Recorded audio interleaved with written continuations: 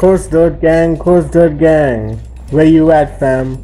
We are back here today, and this is episode 5 of the Minecraft Let's Play Project Drehmal. As you can see, we've been building on the base. We got our furnace here, we got a tree grove here. We gotta build a better tree farm later on.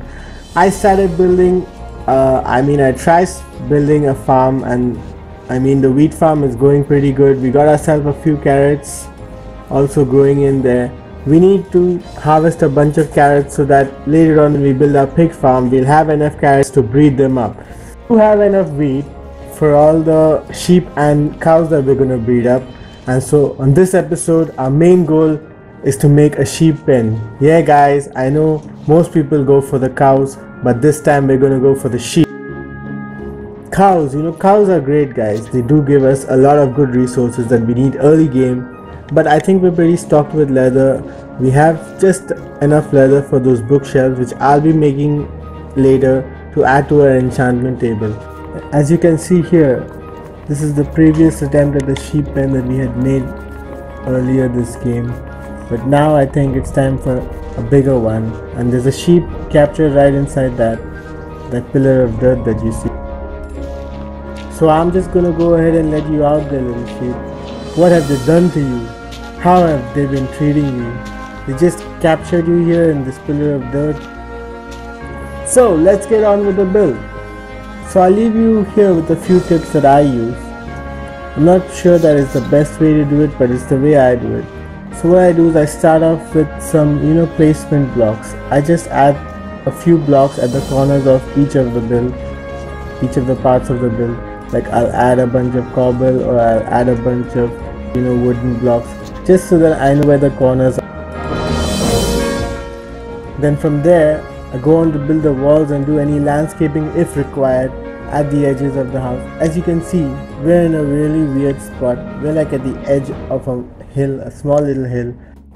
So I'm planning to make like a retaining wall over here out of cobblestone at the back, so that it looks like it's held up by the wall, a stone or cobblestone wall, and the dirt is held up. If you've seen farms, it helps to prevent erosion.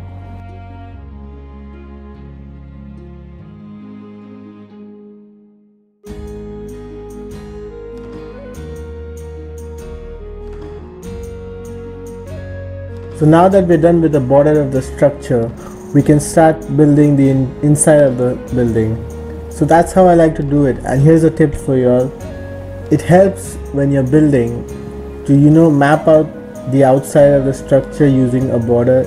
It doesn't have to be permanent. You can just keep it as placeholder blocks, and then as you start building, the more you start building over it, you start feeling like, okay, this needs to change or that needs to change.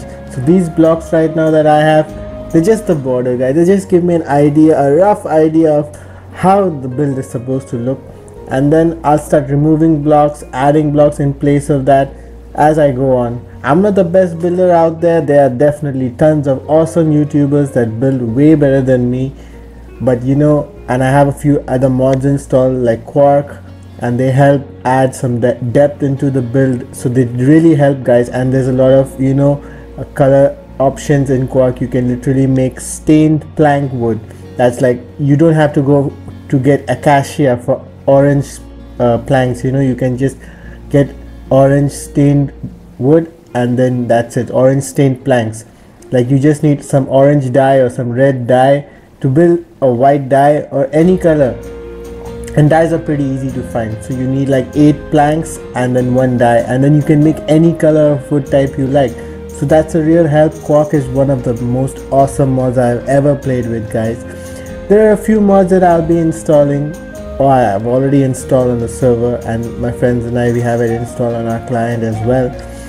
Those mods, they help to reduce, like I've said before, they help to reduce the grindiness of Minecraft, and we'll be using those mods as we play once we get to them, and I'll show you how to use those mods. So this will be kind of a tutorial on how to use those mods, as well as how we can play survival Minecraft. It's a mix of both, guys, and this is the kind of style I like to play, and I hope you enjoy watching this. So as you could see, I was really struggling with that roof, guys. Man, I really suck at building slope roofs, but look at it, it's finally done. I literally had to go look up a tutorial in between filming this just to know how to build those slope roofs, guys. It's such a pain, but now I think I got it down, and I think more slope roofs I'll be trying to be building over the course of time.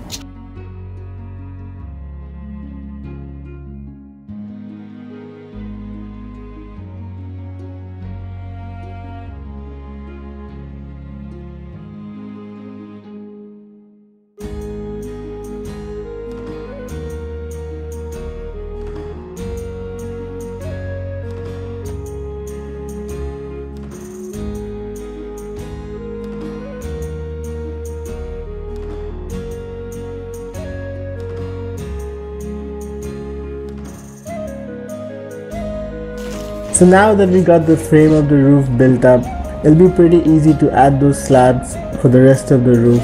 Now I'll be showing you a little tip that I've picked up over my time when playing Minecraft from other YouTubers, you know. So it's to make these supports. Like, you can make these supports, you can decorate it all sorts of ways. It just adds more depth to the structure. You can use walls, you can use posts, fence posts, you can use blocks, or you can go really crazy with this kind of stuff. But since I'm making a kind of rustic, you know, medieval sort of build, a wooden build, with I tend to use a lot of grays and browns mostly, but I'll be trying to explore other colors, like going crazy with this kind of stuff. For now, I'm just gonna stick to fence posts and a bunch of cobble for this build, but I'll try to be making the sheep pen a little more fancy later on, like as we go on.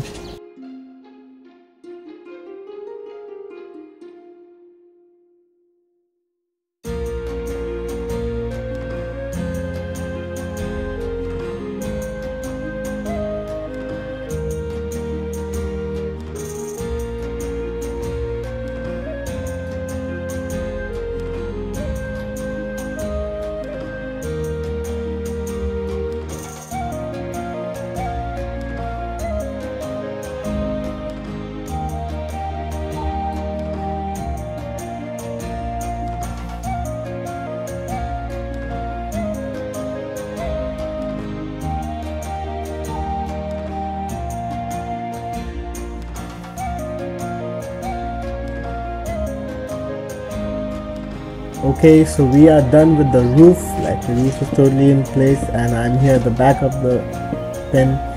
I'm just adding a bunch of structures, some depth to it. I don't want to use regular old blocks because, you know, again, then it'll be looking like a bit squarish and it'll look overall really ugly, guys. You want to mix up as many blocks as you can in your build. Try to use colors that complement each other, like wood and grey go great together, and to be honest, that's the only one I know that actually goes great together. I want to do a lot of more experimental color combinations in this build, guys, because this map has so many awesome structures, like stuff that will inspire you, stuff that's created by so many different people. The building team in this map is so amazing. I mean, huge structures, guys. The structures that I'm building here in survival is like tiny compared to whatever the structures are out there. We will be exploring the map next episode. I'll be showing you around the place. I'll be showing you the random stuff that you just find sprinkled around the place. Obviously those aren't generated by the world. This map is pre-made by the developers of the map, but those structures get really crazy, like huge. I believe there's this wall, it looks like the wall from Game of Thrones, and maybe we'll be reaching that village. I don't know when we're going to reach it because I haven't played beyond a certain point. I've only explored like around 5% of this map. Maybe it's 12 kilometers wide and 12 kilometers long, so you can imagine how much content is packed into this map. And I tell you, if you explore, if you walk around the map for 10-15 minutes, you'll be finding so many things. Like, you won't believe this. You're playing Minecraft. This is like you're playing something or the Elder Scrolls or something. There's so much to discover. This is why I want to do a playthrough on this map, because as I go along, I'll be surprised Of course, I'm doing a voiceover, so by the time I'm recording this, I've already been there. But I'll try to act surprised, guys. But some sceneries are seriously breathtaking, especially with the shaders I'm using. That's BSL shaders.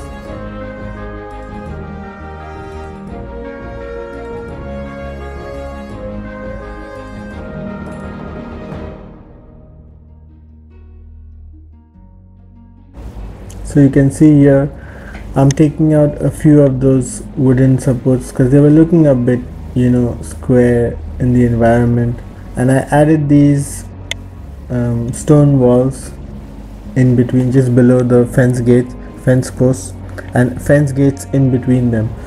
Now they look way more better, and they just add to the vibe of the structure overall.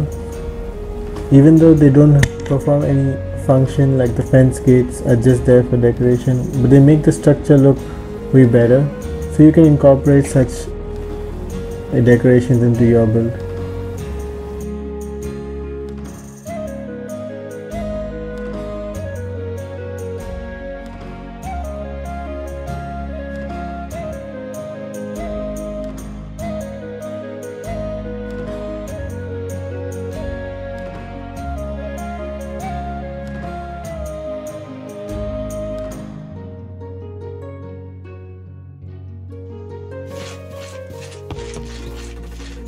And as you can see here, guys, I have replaced the entire front fence with a stone wall because I think it looks a little better with its stone accenting the rest of the wood and wooden fence post on top of it. I'll be adding here some leaves in front of it to give it a bit more decorative vibe.